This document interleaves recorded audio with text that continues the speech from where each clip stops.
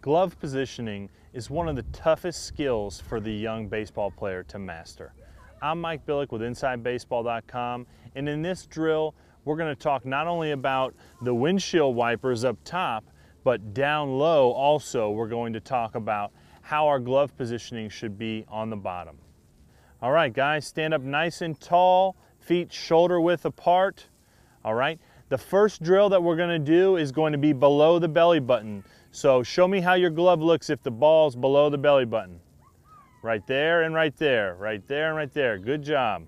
Okay, ready, Braden? Here you go, going low. Good job.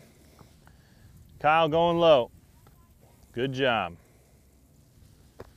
Going low. All right. Going low.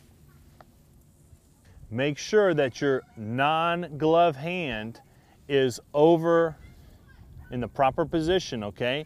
When you have to go here, you can't use it.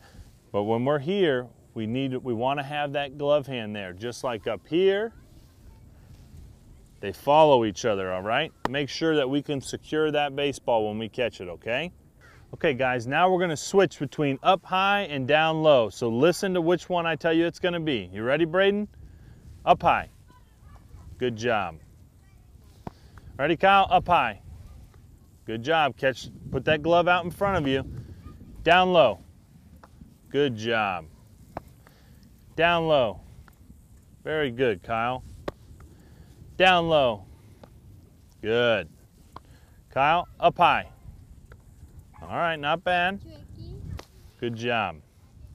This is just another easy drill where you don't need a baseball field. All you need is a player that's willing and ready to learn the proper way to catch the baseball. I'm Mike Billek with InsideBaseball.com. Stay tuned for more tips and drills. All right, let's do a couple more. Ready? Up high.